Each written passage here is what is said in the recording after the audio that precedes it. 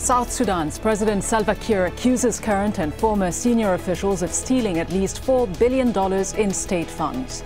In a letter to those he suspects of taking the money, he says, "We fought for freedom, justice and equality. Yet, once we got to power, we forgot what we fought for and began to enrich ourselves at the expense of our people." Is this sort of corruption inevitable? And who is to blame? This is Inside Story.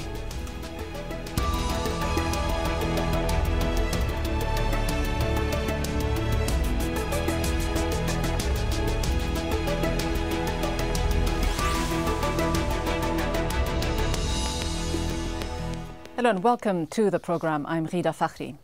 In a letter that reveals the depth of government corruption, South Sudan's President Salva Kiir is asking more than 75 former and current government officials to return about $4 billion in stolen public money. The president says the credibility of South Sudan is on the line, but he's also promising an amnesty and confidentiality for anyone who returns embezzled funds. Kiir says the government has set up a special bank account in Kenya where officials can deposit the money they took. South Sudan is desperately in need of money. Oil production accounts for 98% of its revenues, but a dispute with the government of Sudan shut down production earlier this year. So a difficult economic situation, further compounded by the fact that documents from the World Bank warned last month of possible state collapse if South Sudan runs out of foreign exchange reserves, which it said could be depleted by July. According to a previously released report by the South Sudanese auditor-general, over $1 billion from oil revenues was unaccounted for during 2005-2006. The Auditor-General's report also indicated that for 2 consecutive years, there was no financial reporting of what happened to non-oil revenues that were collected in taxes by the national government or states. Billions more were feared missing between 2007 and 2011. And millions of dollars were reportedly smuggled out of South Sudan in bags across borders to unknown destinations. So who then is to blame for the corruption in South Sudan and what should be done? To answer these questions, we're joined by Barnaba Marial Benjamin, South Sudan's information minister, who's in Juba. In Washington, Jonathan Temin, director of the Sudan program at the United States Institute of Peace. And in London, Professor Paul Moorcraft, director of the Center for Foreign Policy Analysis. Barnaba Benjamin in Juba, Salva Kiir says corruption has no place in his government. How is it then that such massive-scale corruption was allowed to go on for so long, even though there was ample sign that it had been taking place for a while? First of all, let us clear the issue of funds. The issue of funds, this was funds which were related to the purchase of grain strategic reserve, in which over 780 companies were contracted to buy grain in order for strategic reserve. Some of these companies, it is expected that some of them delivered the grains to various states, and other companies were suspected not to have delivered the grain deliveries. That may account for some of the money, Mr. Benjamin, but we're talking about $4 billion, which could not possibly have gone missing overnight. Yes, it is not missing overnight. Can I finish what I would like to say to clarify it? That this was meant for grain reserve, which was supposed to go to contracted 780 companies. So the government suspected, because some cases were found to have delivered the grain, others were found not to have delivered. That's why the government created that some senior officials must have cooperated with some of these companies, particularly those bogus companies that did not deliver the strategic grain reserve. That's why the president, through the Anti-Corruption Commission, has written to various senior government officials. And the first thing which was done was sending out forms for declaration of assets to over 5,000 senior government officials throughout South Sudan. And after that, some senior officials were written in case some of these funds, which were meant for the strategic grain reserve, cooperated with some of these companies, that this money was supposed for them to purchase grain. And that's why the president had to send out these letters, not that they were suspecting these officials, but in case some of them must have cooperated and facilitated some of this money to be filtered off to some of these companies. I think that needs to be clarified. Professor Moorcraft, what do you make?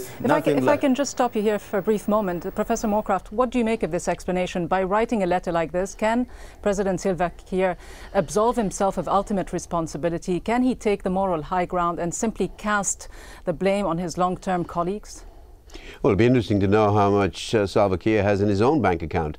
We're not sure about that. And a lot of the leaders, so they say in South Sudan, have put money away. But this is damage limitation. What has happened is, in January, the government cut off the oil, 98% of its income, which was absolutely crazy, and suddenly a few months later said, we haven't got any money. And the IMF, as you say, has said that there will be state collapse next month. So suddenly they're saying, right, we need to get money from our old donors, from the EU, from America, but they don't have much money. So this is a public relations exercise. There's been $17 billion which has gone since 2005 to Juba. Where is it all? There are hardly any roads. It's been spent on arms. So it's been corruption, diversion of money into arms, fat cat guys putting money in bank accounts, and now they're saying pay it back into Kenya, the one country where there's tremendous corruption as well. The whole thing is PR, and nobody's going to be persuaded by this. Jonathan Temin, who can help Salva Kiir now? He obviously needs help. He sent some 8 letters to heads of states, including the President of the United States. Should he be asking for foreign help, or should he be taking the kinds of decisive action that ensure that this type of massive corruption doesn't take place in the future, and prosecute and hold those who've taken part in this accountable, at the very least? I think the biggest economic help that South Sudan could get right now would be to strike a deal with Sudan on oil revenue sharing, and those negotiations are just getting underway, resuming in Addis Ababa in Ethiopia. If the oil can get back online using the existing pipelines and there's some sort of sharing deal, that can hugely help the cash flow. And as was just pointed out, they are probably about to run out of cash. To the earlier point, I think the grain scandal is certainly a big part of the corruption story. The estimates I've seen concerning the grain scandal are probably about $2 billion lost. So I don't think that that's all of the story. Clearly, there are high levels of corruption throughout South Sudan. And so if there is that kind of endemic corruption, Barnaba Benjamin, does the president's strategy then look like the best long-term strategy to deal with this? Or is it short-sighted at best, naive, perhaps many would say at worst? The fact that he has offered amnesty, immunity for those who would return the money in return for confidentiality as well. I mean, is this the way you build a democratic state? First of all, the Republic of South Sudan has a wonderful constitution that is based on democratic basis. The fact raised that there were $17 billion transferred during the interim period by the second speaker, I would disagree with them. These are the statistics supplied by Khartoum, which actually took most of our oil money. Secondly, the oil shutdown is not by the Republic of South Sudan. The oil was already shut down by the policies adopted by the government of the Republic of Sudan that prevented the export of our oil, and it started to steal our own oil. And therefore, there was no oil already coming even before the shutdown, because most of our oil was already taken over by Bashir. So we were actually back to the wall, and there was no way we could have allowed our oil to flow when we would not get not even $1 out of it. I think this should be made clear, because the shutdown was not just a mad and crazy shutdown as said by the second speaker.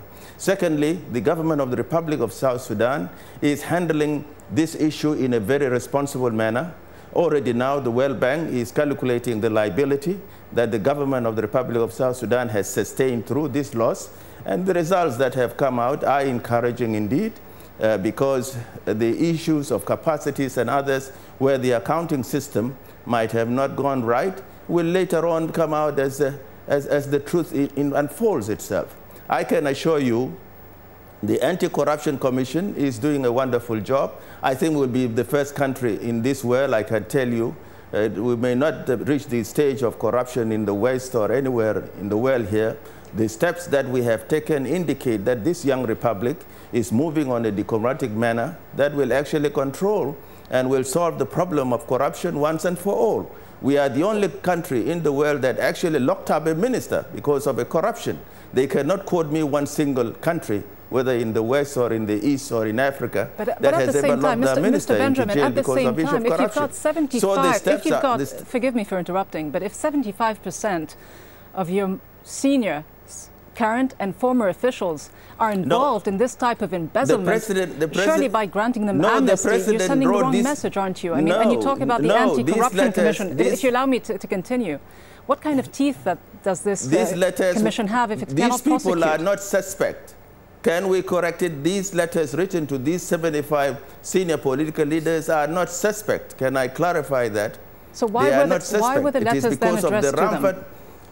The letters were written because of the fact that so many companies were involved. So the government is thinking senior officials might have made it easy for these people to take this money.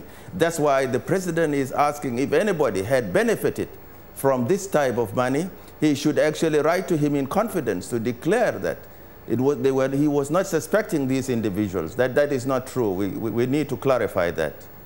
Professor Moorcraft, why would anyone stop taking part in corrupt dealings if there is no punishment, if there is no public shaming, in essence? Will any foreign investors take South Sudan seriously? And you've just mentioned how desperately in need of foreign money and foreign currency Sudan is, if there is this kind of rampant endemic corruption that continues. Well, there's a number of reasons to disincentives for investment. I mentioned the oil, which had been turned off. I can't just suddenly turn it on again. It takes at least 6 months to get the pipelines running. The fighting in Heglige on both sides caused it, destroying some of the infrastructure. That doesn't make sense. The fact that the Juba government is saying, oh, well, it can build alternative pipelines down through the south, that'll take 3 to 5 years and cost billions. And who's going to invest in it? Who's going to insure it? So there are lots of problems with credibility. I mean, I'll give you an example. For the referendum of last year, there were hundreds of foreign journalists, many of them extremely well disposed to the New Republic, and the government openly made it almost impossible to register, and you had to go to 4 different places. You had to pay $100 here, $100 there. It was absolutely extortionate and disorganized, and despite the fact that the UN advisors were there and said, don't charge foreign correspondents $100 for this, $100 for that. It was sheer extortion right at the start of the process. Now, the government is corrupt from top to bottom. I wish it well, but nobody in the West or America is going to say, right, you've spent all this money, you've wasted it in a large extent, put it in Switzerland, we're not going to give you more aid when there's going to be a shortage of food, of famine, especially as the grain is gone. Jonathan Temin, and was this type of urging South Sudan to become independent, to secede from Sudan proper, was this short-sighted in the end, without capacity, without proper institutions, without the kinds of checks and balances that were needed? Was this bound to happen? No, I don't think so, and I think that's too harsh a criticism. The people of South Sudan very clearly expressed their strong desire to be independent through the referendum, which was a peaceful and very impressive process in the end. But it does show the growing pains of a new country, and certainly there have been missteps in the new country. We need to remember, too, they are still living in a hostile environment. There is still conflict with Sudan to the north.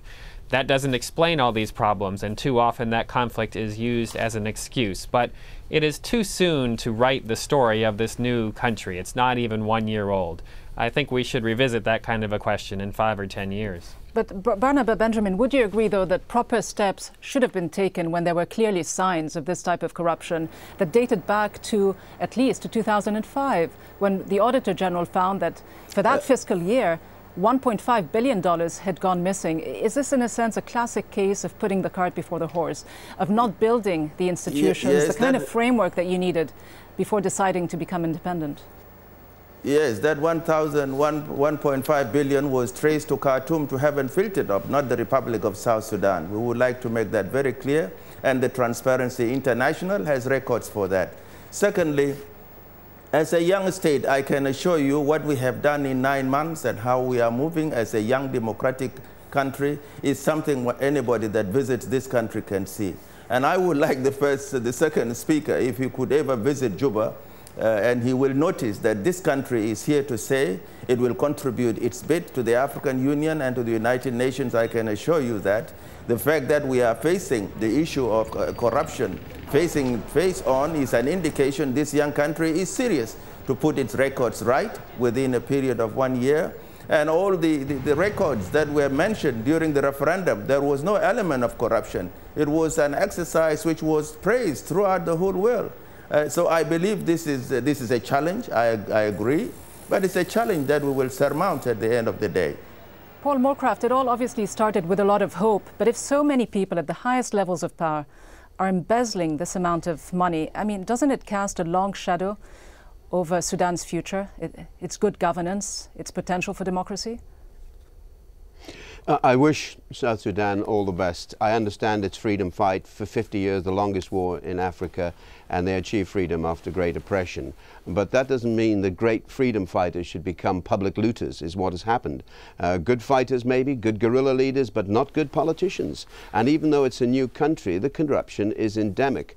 And until now, at the very last minute, when the country's about to run out of money, the president decided to do something. Too little, too late. Also, it's no good just simply blaming North Sudan. Yes, they're a threat. Yes, they've been up to all sorts of things. But it's like the other countries in Africa blaming colonialism, or in the South blaming apartheid.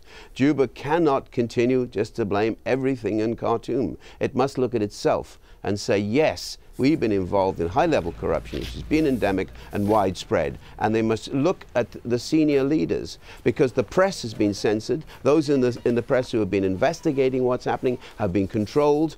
We need to know what leaders, senior leaders in the party, what are their records? What money have they salted abroad, and how much of that money is going to come back? Barnaba Benjamin, then, ultimately, does Salva Kiir bear responsibility for this ongoing situation? I mean, does he have to take a firm decision, a firm stance on this? Either he parts ways with corrupt officials, or he does nothing about it and risks dragging South Sudan into a messy situation with no accountability. I can assure you the President Salva Kiir is conducting a very responsible leadership in this country. It's a leadership of liberators who are also knowledgeable about the political situation. I can assure you of that. The steps that have been taken are appropriate, and as we speak now, because the Anti-Corruption Commission has already sent us reports that up to now we have already recovered about $60 million from some of the companies and some of the officials where some of this money had gone into. I think the approach is absolutely correct. And as I said, there is no running out of cash or running out of money, as stated by the other speaker. I can assure this country will continue to manage, and already today we have just passed an austerity budget, which is going to keep us going until one day when our oil begins to run under our own control. But how appropriate, though, Mr. Benjamin, there is tremendous future. Just how appropriate, though, is it for the president to step into this, to take action politically on an issue that should be an issue of public funds, on an issue that should obviously concern the Justice Department, law enforcement? I mean, and some people might even argue that he is in breach of the very constitution he was sworn in to uphold, that Article 101, in fact, does not give him the authority to grant immunity to potential criminals. This process was started since 2009 and 2010. In which investigations was carried out. The Minister of Finance by then was arrested and put into jail with some senior officials in the Ministry of Finance. The issue was investigated. It went to the Parliament. The Parliament debated it and passed a bill that a sensitive investigation must be carried out. So the advice was given by the system to the President. It was not just a decision by the President. There is a system, an organized system, that issues which emanate from crime as it is are conducted in a manner that reflects the democratic society that we are in. And I think the method adopted by the President will be able to bear fruits. And as I said, now we just passed today, as I speak to you, our austerity budget for 2012 to 2013. So there is no really the issues of cash running out of money. That is not possible. We are aware of the fact that we have closed down the oil as a result of the actions of the Khartoum regime, which was stealing our oil and giving us exorbitant charges to pay the transit fees, which is just expensive, that we couldn't just afford to pay that type of fees. So I believe that there are many countries on planet Earth that run their countries without having oil. And as long as our resources are there, and the peace that we are negotiating in Addis Ababa now, I'm sure we will resolve most of these issues. Obviously, a lot of challenges facing Juba. But Jonathan Temin, if I can turn to you just briefly, if the president knows exactly who was behind this, and we are led to believe that he sent 75 letters to officials he believes are concerned here, why doesn't he then deal decisively with this? I mean, does he really need to be sending letters to this and that government, or could he take decisive action? After all, he has ruled essentially by presidential decree. Can't he just demand that some of these officials he suspects of corruption resign their post, that people with cleaner backgrounds take over, that some kind of a cleaner foundation is set for the future of people who still have hopes for South Sudan within the country itself? I think that would be very politically difficult for the president. Some of the senior officials are powerful people in their own right. They are powerful given ethnic dynamics and regional dynamics in the country, and they are powerful because of what they have fought for and sacrificed during the many years of the war. So that would not be an easy thing for the president to do. What I do want to highlight is the importance of this anti-corruption commission that the minister mentioned. It has not been terribly effective in the past few years. There's a new head of the commission, a former judge, and so we'll see if he's able to be more effective than the last head of the commission. But it ultimately is the kind of accountability that you're talking about that is going to make a difference. We haven't seen that kind of accountability so far. Let's see if the new head of the Anti-Corruption Commission can try to deliver it. And of course, all of this against the backdrop of South Sudan's economy, which is fragile and still underdeveloped. 98% of its revenues come from oil, but the abrupt shutdown of production caused by the dispute with Sudan has severely constrained economic growth. South Sudan is considered to have the worst social and economic indicators in the world. Annual inflation shot up to nearly 80% in May. The latest average GDP per capita is $3,000, which puts it at 172 in the world ranking. Around 70% of the people are illiterate. According to a recent survey, 1 out of every 7 children dies in infancy. There is only 1 doctor for every 500,000 people in some regions, and more than 90% of the people in South Sudan live on less than $1 a day. So these indicators highlight the grave economic challenges the world's newest nation is facing less than a year after gaining independence. Mr. Benjamin, then, when you look back at all this, was it worthwhile to seek independence and secession, or perhaps was the vision of leaders like John Garang the more appropriate course of action for South Sudan, looking back now in hindsight? The ways in democratic societies, the way things are resolved is through the right of self-determination for a people to decide their future. The people of the Republic of South Sudan voted nearly 99% for a state of their own. And as I said, the state is actually facing challenges that it is surmounting them, is resolving them. The issue of the rises of prices, the food prices, of course, they rise everywhere. And I'm sure the government has tackled it with the result of the essential commodities that come into this country. The government had just released over $100 million in order to resolve the issue of the imports of food items into the Republic of South Sudan. In the little time that I have left on the program, I want to ask Professor Moorcraft about whether or not this type of optimism is well-founded and well-placed. When you look back at the South Sudanese people's right for self-determination, do you see it as an indigenous African effort, or was it somehow pushed by Western powers as a way to weaken Sudan, Khartoum, as a way to as well try to reap the benefits that South Sudan had to offer?